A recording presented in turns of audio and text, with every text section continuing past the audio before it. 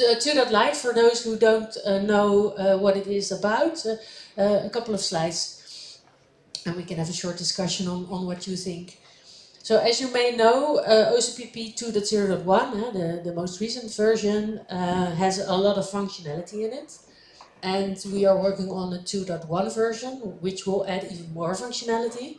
And we'll have a presentation on that during the town hall, and also in the, I think tomorrow or in the afternoon. We have tomorrow we have a presentation on everything that will be added to 2.1, which is of course good. And there's a big part of the industry who needs all these added functionalities. They need payment terminal support, they need bidirectional charging, they need energy management interfaces, so all this stuff that we keep piling on OCPP, which is all very important for a certain industry. At the same time, what we learn is, and we'll go into that a bit more deeply, there are also other regions that are also electrifying, just as important as the work that we're all doing here, for instance, in the Netherlands or in Germany, but who don't need all this extra functionality, and they have other challenges, and that's what we're going to address in OCPP 2.light. So the markets, you can sort of maybe imagine who those are. Those booming markets who need a lightweight implementation for low cost. And I'll show you a couple of slides of the input we've received from OCA members. And we framed it 2.light because it's exactly the same as 2.0.1. So it's not breaking, it's compatible. It's just something that is exactly the same as 2.0.1, but just in a lighter way. So maybe with less functionality, maybe some parts skipped, maybe some other changes, and that's what we are currently defining in this task group. So the first example, and this is actually the market that triggered us to start with 2.light, is the two-wheeler and three-wheeler market in India. I'm not sure if you've ever been to India, but maybe if you've ever traveled to Southeast Asia, or maybe even what you've seen on TV. A lot of people travel by two-wheelers and three-wheelers, much more than with passenger cars. It's something like in other regions of the world people use cars, but there they use a lot of motorbikes, scooters, tuk-tuks, which are of course currently also all running on petrol. And they want to electrify those as well. And in absolute numbers, the market in India for two and three wheelers is much bigger than the market for passenger cars. So this is a slide that we got from Ather. They make electric motorbikes in India. And they said that for India, the Indian time frame plans for having 75 million electric two-wheelers by 2030, compared to 10 million cars by 2030. So it's a factor 7. So it's a big market. And also, this is a very interesting slide. At the moment, the charging hardware is sort of the same as for four-wheelers. But if you compare like a passenger car with an electric motorbike, if you look at the average battery size, the average cost of a vehicle, you see that it's just a cheaper mode of transportation. So relatively, the cost that you have to assign to having a charging station or even the data communication to the charging station is relatively quite significant.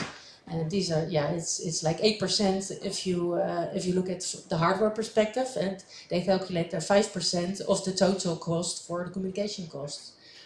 So this is where they're coming from. They're saying, okay, we have these low-cost vehicles, so we also need a low-cost charger. Doesn't make sense to develop charging stations that are maybe half the price of the vehicle itself. So this is where India is coming from. But it's not just India. Another member of OCA, Micro OCPP, got this information from Kenya, where they are also exploring electric two-wheelers. And there the mobile communication cost is a big factor, and they need to keep it really low. So also not just the hardware cost, but also the communication that you would need to communicate with these chargers is something to look to. So these OCA members are helping us sort of setting a target. So what is the RAM that we would target? What is the number of megabytes data communication we need to target? And let's see if we can combine 201 implementations or 2.light implementations with those targets. So we have started this new task group, as I mentioned. We meet every 3 weeks, so we've had 2 meetings, and the next one is in 2 weeks' time. And we've sort of identified 3 tracks. So the first track is already really important. What do we already have with 2.0.1? If you've seen the specification, there's a lot in it, but a lot of it is configurable and optional, so you can leave a lot of stuff out. You can have a minimum implementation of the device model. There are all these options for start and stop points, but you don't have to use all of them. So even within 2.0.1, you can really make a minimal implementation already. And that's the first step that we're going to do, is what is the minimum in 2.0.1, what functionalities do you still have? And we have someone who's going to code that in C++.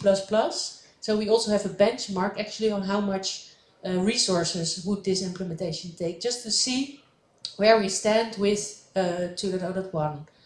Another thing what we can already do, and maybe you're not familiar with this, but we already have in the certification program the possibility to certify a mode 1.2 only charging station. This is something that they use in Korea, and we don't use it, but in Korea they do. And it's a charging station which has everything that the charging stations we are familiar with have, except for the mode to communication. So it doesn't have the PLC communication to the vehicle. So what we've said, okay, they can certify for OCPP 201 everything, but we'll just leave out the parts that you would normally need to test for certification that they just don't have. So this is also something that we can consider skipping functionality in 201, maybe particularly for this market. We don't know what we should skip. Definitely not security is something that we think is really important. Security can require some resources, but we think even, of course, it's charging in India and Africa is no different than charging in North America or in Korea when you look at the information security threats, of course. So this is the first track. What do we have already and how far are we towards the targets that they would want in markets such as Southeast Asia and Africa, for instance. The second track is there are, of course, also a lot of things that we can do more within the 2.x family. So it's not breaking with 2.01, it's backwards compatible, but we can still change it to maybe focus more on reducing the demand for 2.x. And we have a third track, sort of there everything's out in the open. So what can you do to OCPP to make it more lightweight, but which will totally break? But still, we want to discuss that and see what options we have there. That might be not something for this year, or maybe not even next year. But if that's what is needed to help those markets electrify, then of course that's what we'll do. So that's, and we want to do all those tracks sort of separately. So we don't say we will just do track 1 first and then track 3 we will do next year, whatever. So we do it in parallel. What's really great is that we have some vendors, companies helping us with actual implementation, because sometimes when you discuss improvements in a protocol, you don't really know, so you have like opinions. So what we want to have, particularly in this group, have hard data. So we can base proposals on their merit, based on, does it really reduce, does it really have the effect we think it has? For instance, compression, there was one example regarding, I forgot the name, some type of compression to make the data communication smaller. And someone tried that and it was 17% reduction, totally breaking. So then at least we know, okay, so if we totally break with OCPP and we get 70% reduction, maybe that's not worth our while. Maybe we should look for some, if we're going to break, maybe we should find something that gets us a little bit more compression than only 70%. So this is sort of maybe a bit too much detail, but this is what we have so far within 201.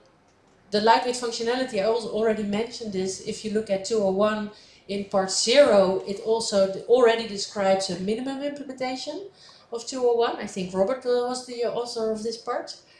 If you look at part 1, there is a description of a minimum device model. The device model can be quite daunting, but you don't have to implement everything, and a minimum device model is already very useful, but moving more towards a lightweight implementation. And in the certification part 5, you can see what features are all optional, so you don't have to implement. You can run an OCPP 201 charger just as easily without all these optional features. And I mentioned you can even then have a special certification mode for instance, the mode 1.2 only profile. Then On the transport layer, I've mentioned the compression. There is already a description on WebSocket compression, so this is also something that's already in the specification. And within mentioning that certificates can have quite an impact, there is already a provision there for reduced load on your implementation. And then of course the code matters too, so whether you code in Python or in whatever. C is currently what we're using together with the company for micro OCPP to get what I mentioned, this measurement. So how much RAM does it actually need to have some sort of concrete data to help our discussions. This is all going to result, at least of course, in a white paper where we explain what you can already do with what we have.